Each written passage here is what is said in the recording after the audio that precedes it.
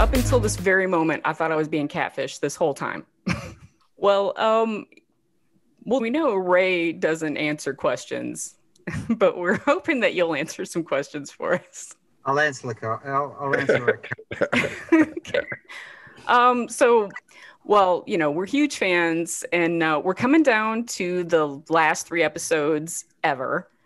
And honestly, I'd really like to misery you. I don't want to hobble you or anything, but I would love to chain you to a desk and make you write another season. And I'm just wondering, are you getting that response from a lot of fans? Yeah. Look, a lot of people are really disappointed that it's not going to continue. Yeah, getting a lot of that, which is great. It's that's kind of what you want. You don't want people to say, well, maybe it's time you wrapped it up. So yeah. You've been playing the same character since 2005, so it's understandable that you might want to do something different. Look, I started shooting The Magician back in like 2000, I think, or something. So that's 21 years. So that's long enough, I think. I think I've given it. I don't think anybody could say, hey, listen, man, you didn't really do enough with the character, or, maybe get a couple more years out of it. I think I've done my time. Last week, the high school reunion episode, it was so funny. But then, of course, it gets a lot more dark, and then it's compelling, and it's like every episode. And I wondered how much of Ray's past experiences, if you want to talk about it, come from your own experiences. Like, were you bullied as a child? Yeah, I think so. I think at different points, not a lot of bullying, but I did experience it. There's a lot of stuff. There is a lot of stuff from real life in the show. The conversations I've had with people.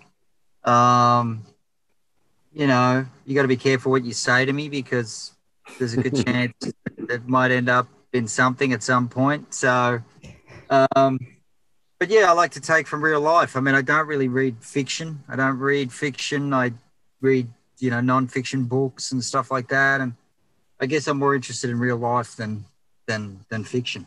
Justin Rosniak played Gary on the show is one of the fans' favorites. Has there been any talk of maybe doing a spin-off Gary show, sitcom style? You could call it Pease Company.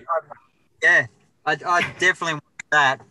If there was a Gary spin-off, that'd be fantastic. There's a whole bunch of characters there that I'd love to see have their own show, or I'd love to see Rosniak have his own show. He's And you guys have such great chemistry. Are you guys friends in real life? Well, we are now.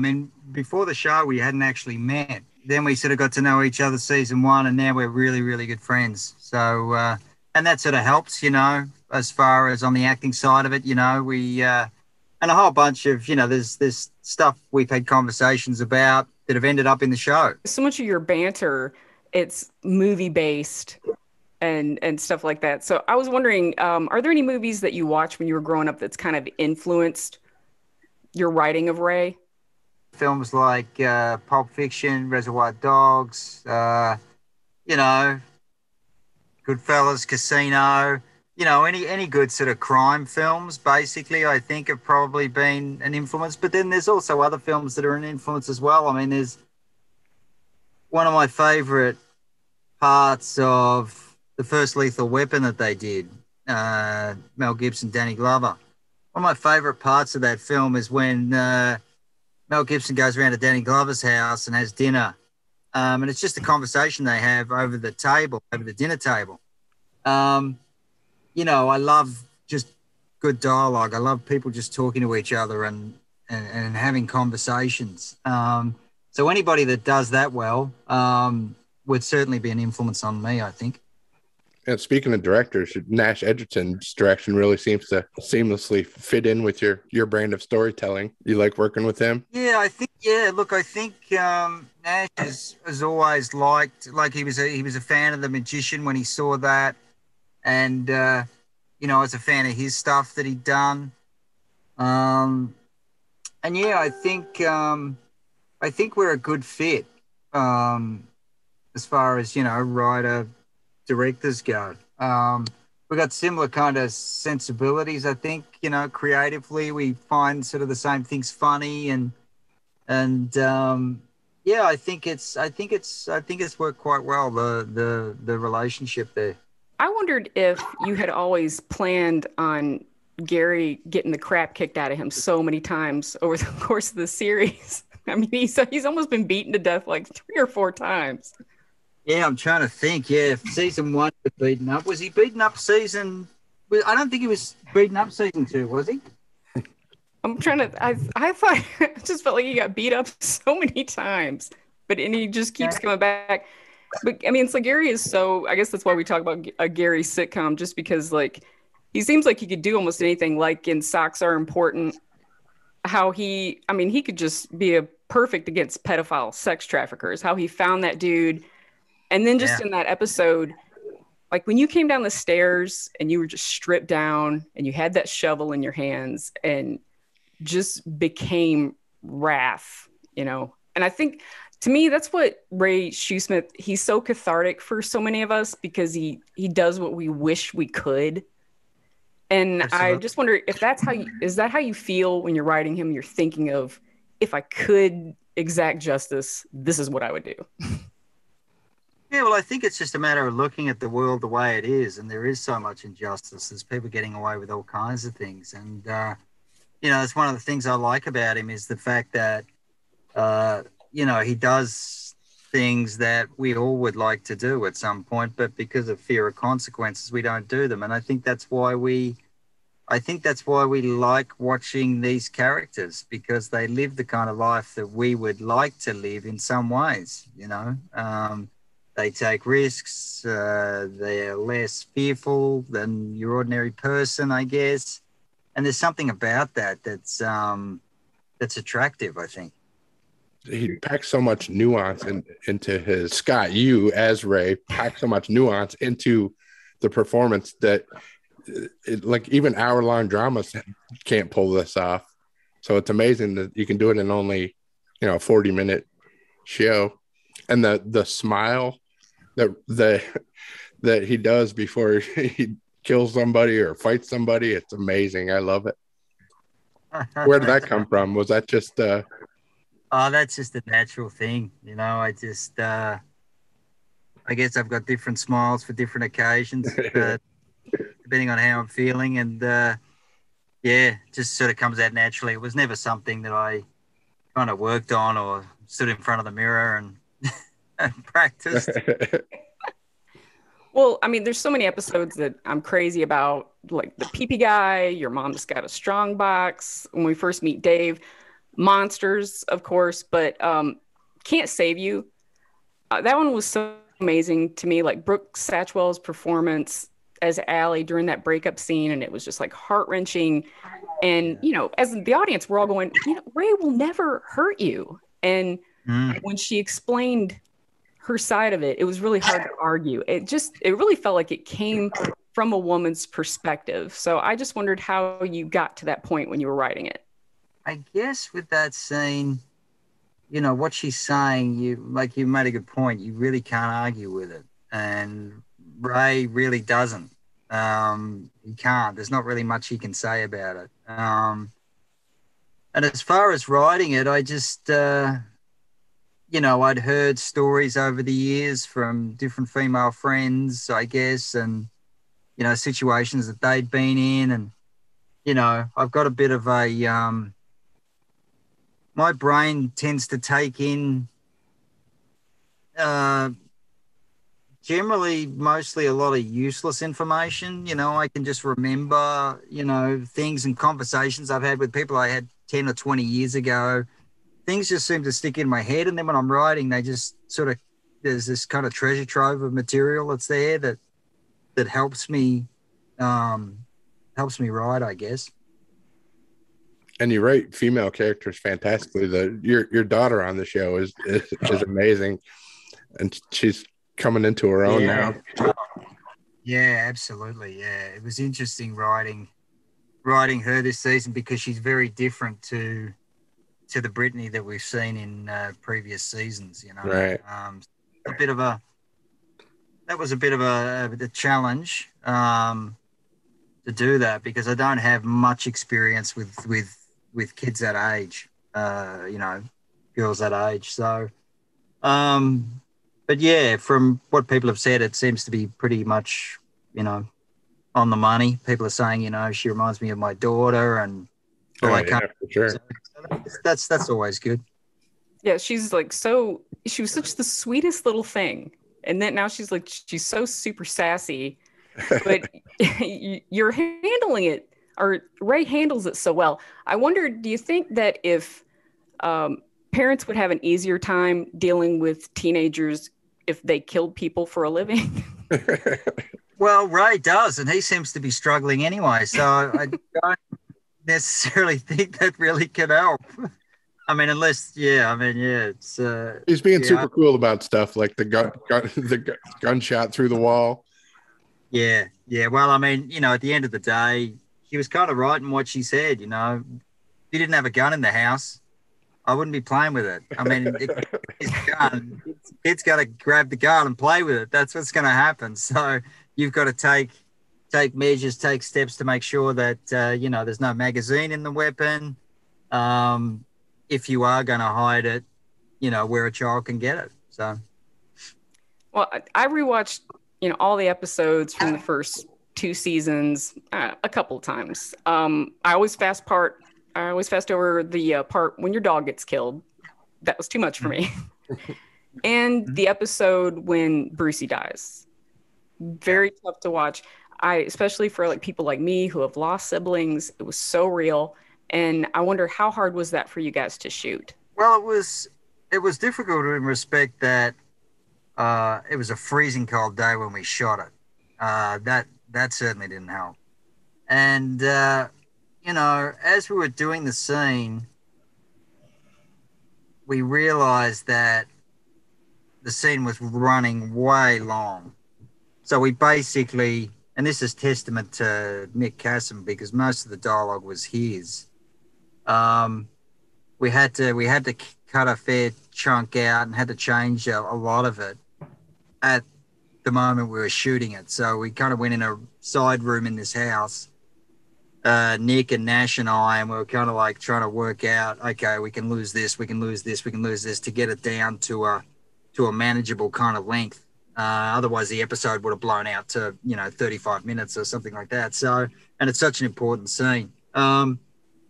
So yeah, but you know, the scene still works, and I think, yeah, it works quite well. Do you have any favorite episodes? Favorite episodes, I'd say I really like Monsters. I think, you know, the direction there, the cinematography, the location, you know, so many things, you know, is one of my favorites. Socks Are Important. There, Rust and Let Me Die. And then, of course, I guess my favorite episodes for season 3 haven't actually aired yet. So these final 3 coming up are going to be some of your favorites? Yeah, I'd say I really like the next episode, 7. 7, I really, really, really like it a lot. You know, not because it's, you know, action-packed or anything. It's just dialogue, relationship stuff between people, and I really like it. And 8, I think is going to be a real cracker. And 9 too. So really, you know, this season, it really kind of really picks up towards the finish, more so than, it's probably similar, I guess, to season 1 in the way that season 1 ended. You know, it kind of really ramped up at the end there, and I think that's the case with season 3. I was really glad you got some closure with Allie.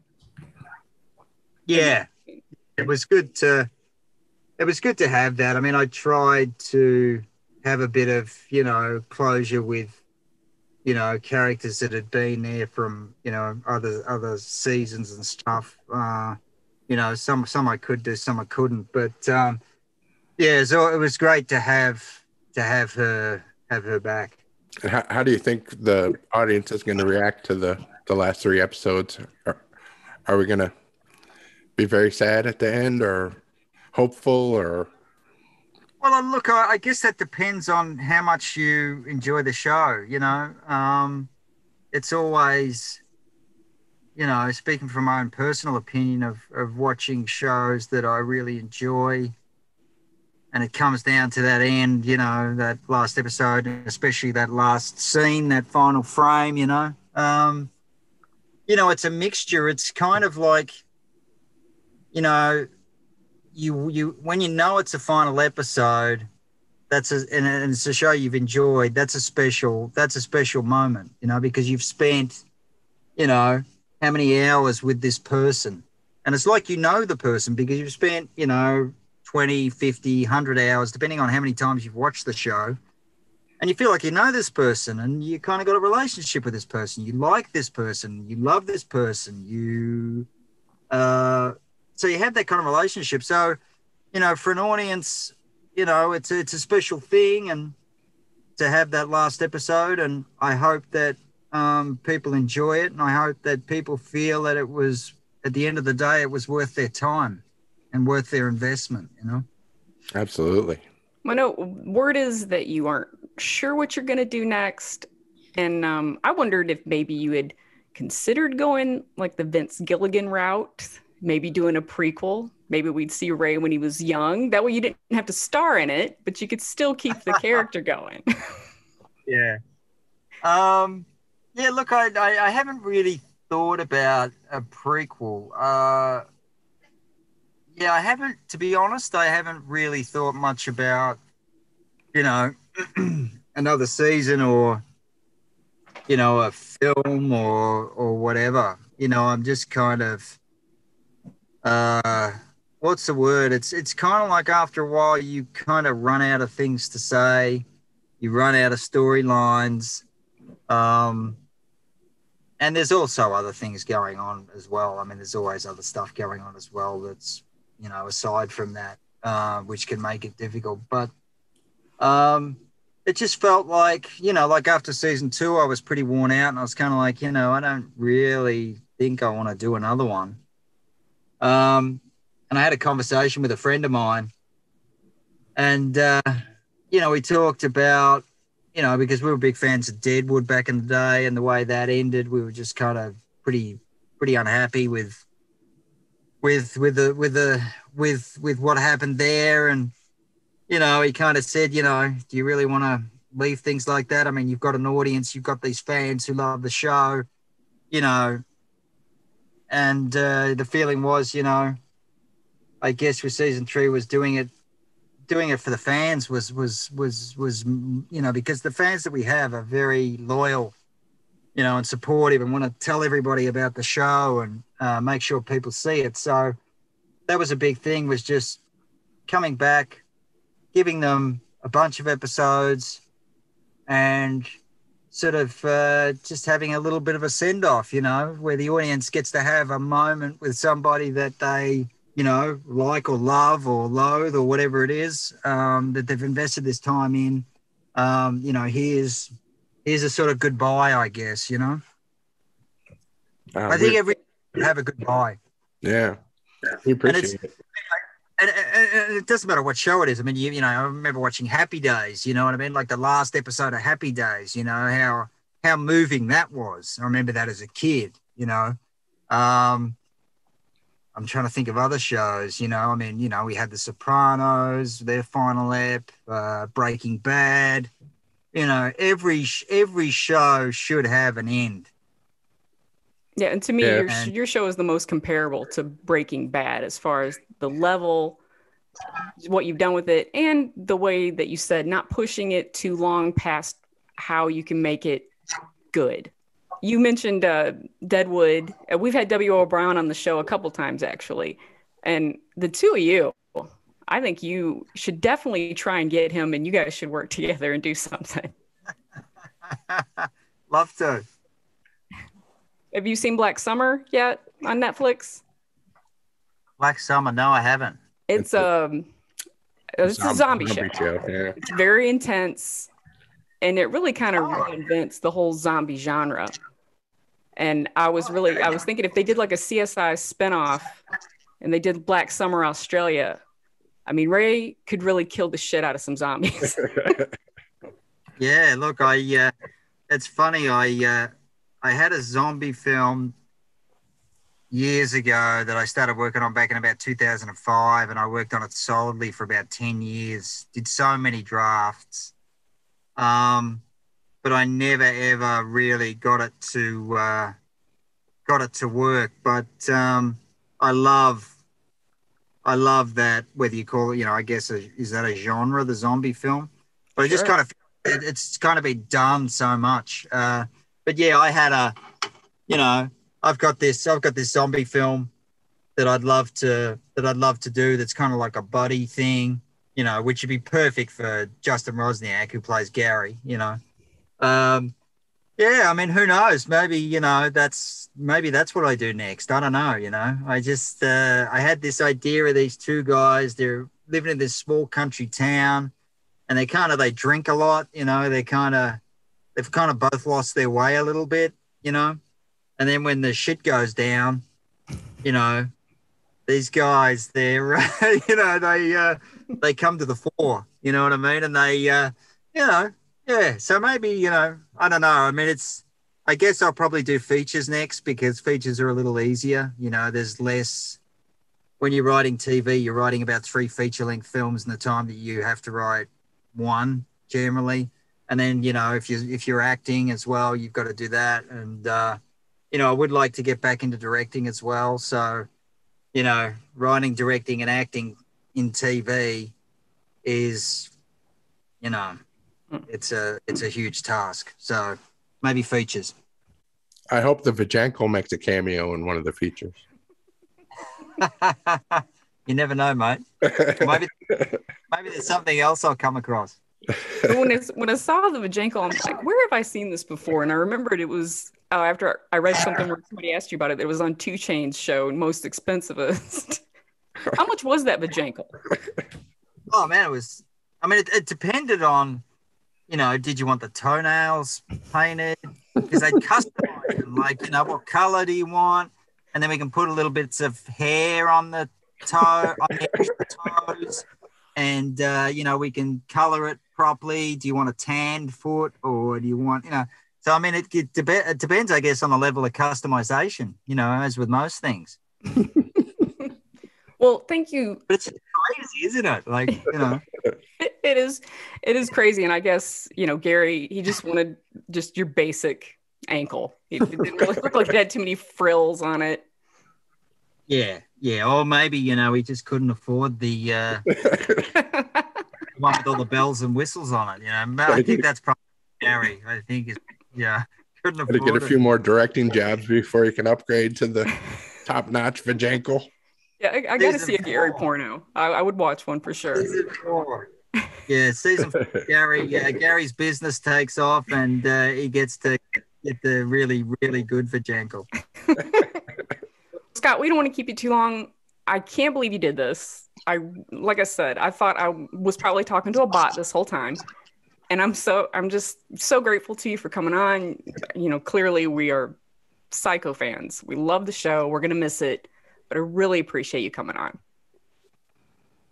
Hey, thanks for having me, guys. I appreciate your time. Oh, yeah. And thanks for supporting the show too, You guys, getting the word out there, because, the show is not really well known. So, thank you for, making that effort and supporting us.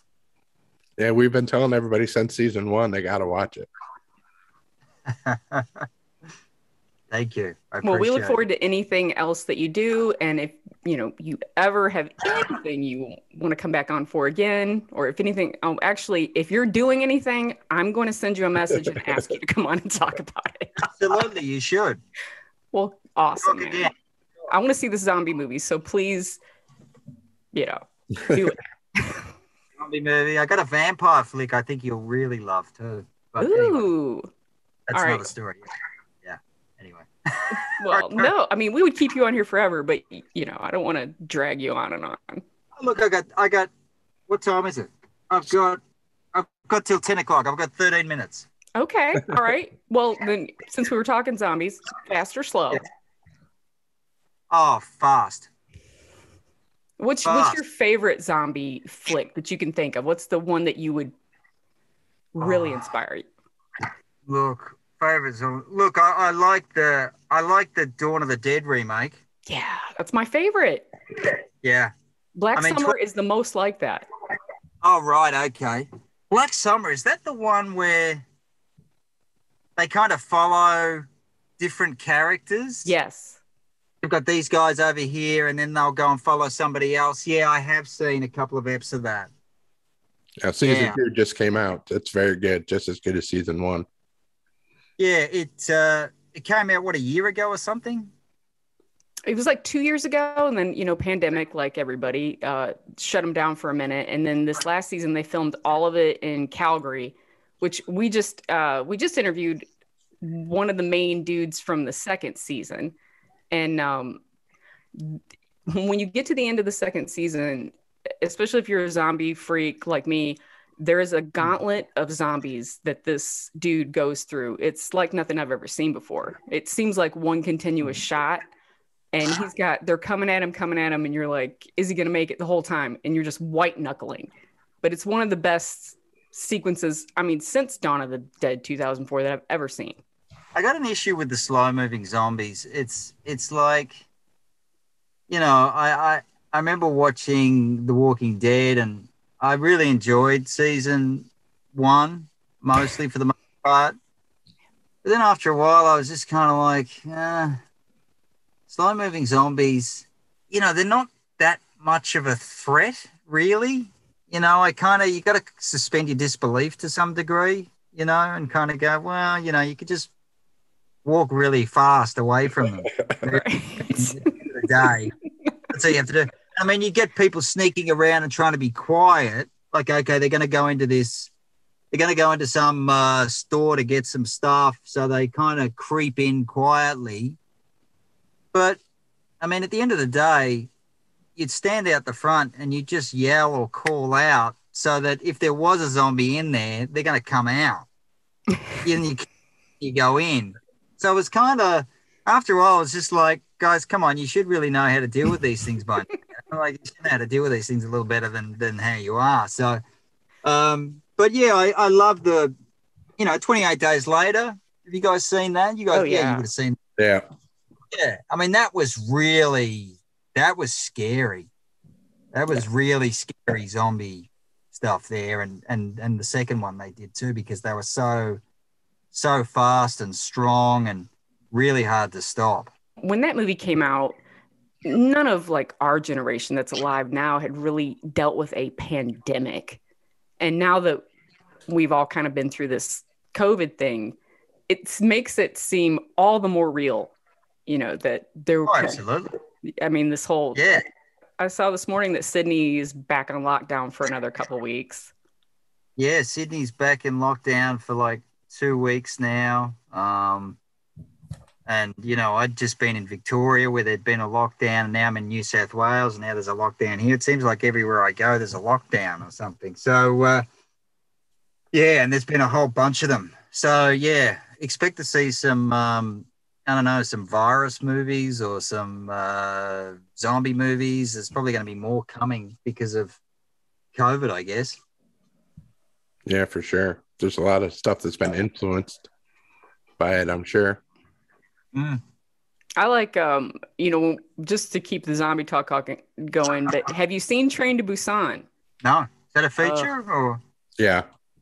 It's a Korean movie, and it's all these people, they're trapped on a train, and you just have to keep getting from car to car. Fast zombies, they turn quick, and it's gory, it's intense. I really think you would like that one a lot. It's made by the guy that made Parasite, right? I think so, yeah. Yeah. Oh, really? Yeah. Okay, right. Train to Busan. Okay.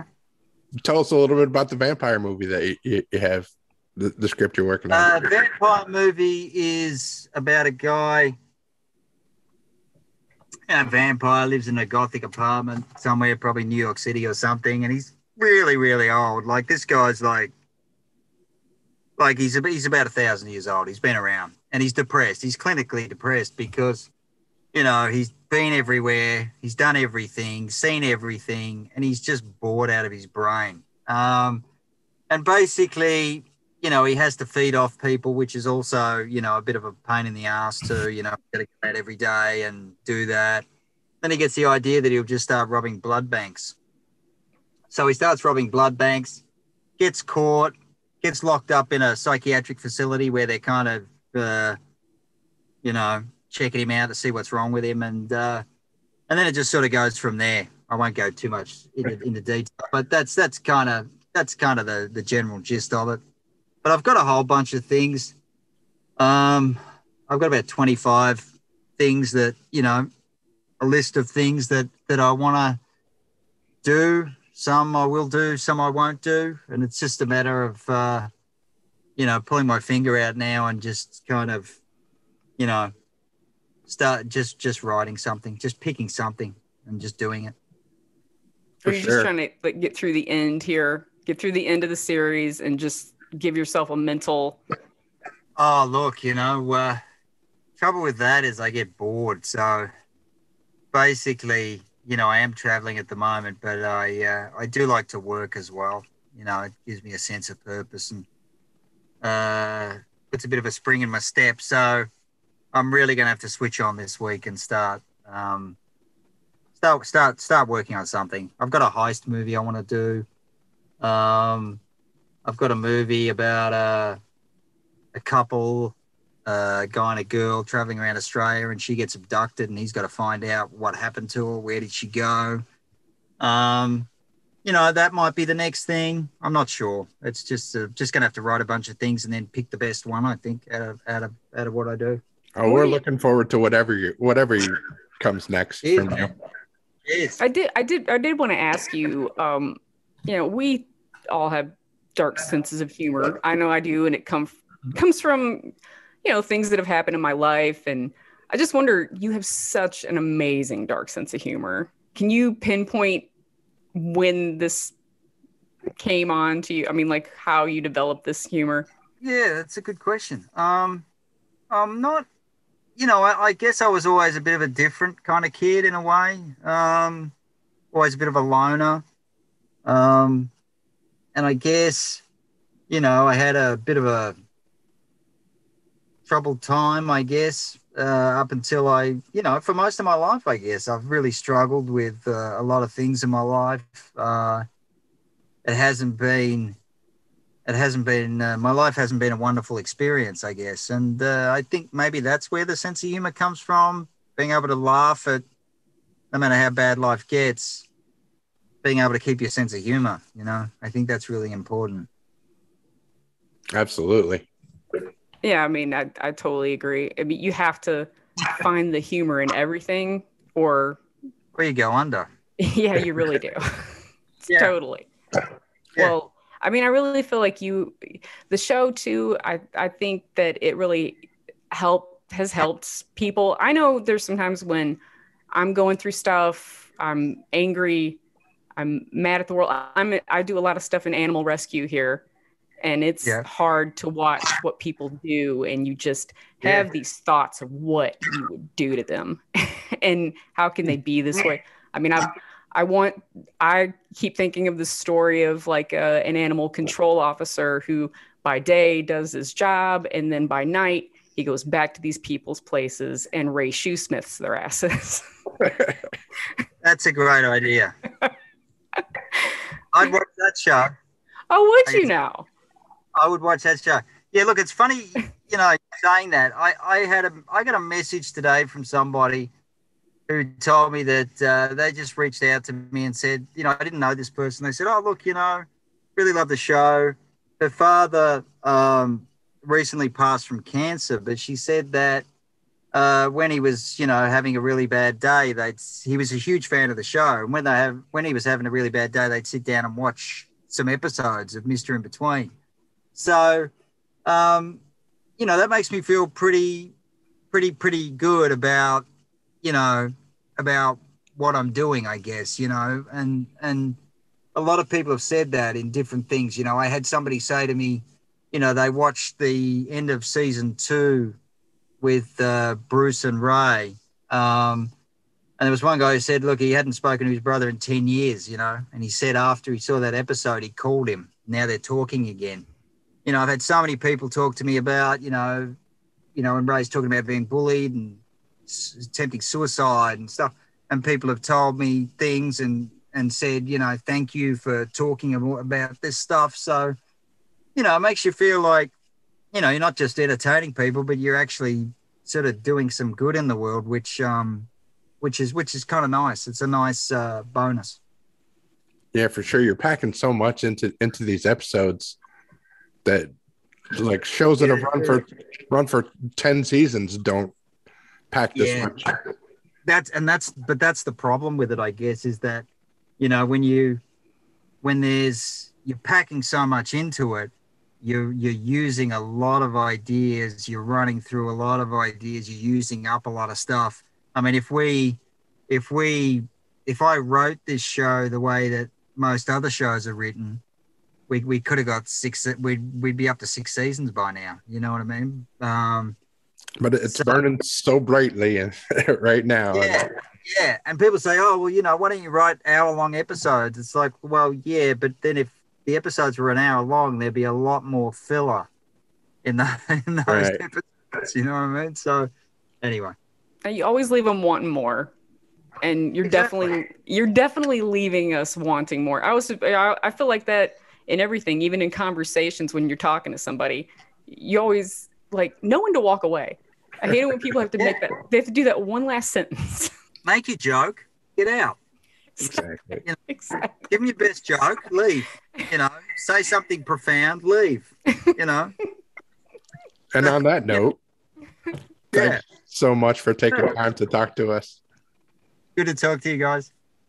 Well, thank you again, and we'll stop stalking you on Instagram, but you know, certainly message me anytime. I will respond right away. Sure. Next time I do something, we'll talk again. Yay! Well, thank you so much, Scott. It was such a pleasure, and hopefully we'll be talking to you soon. We'll watch anything you do. Fantastic. Good to talk to you guys. You too. All right, thank you.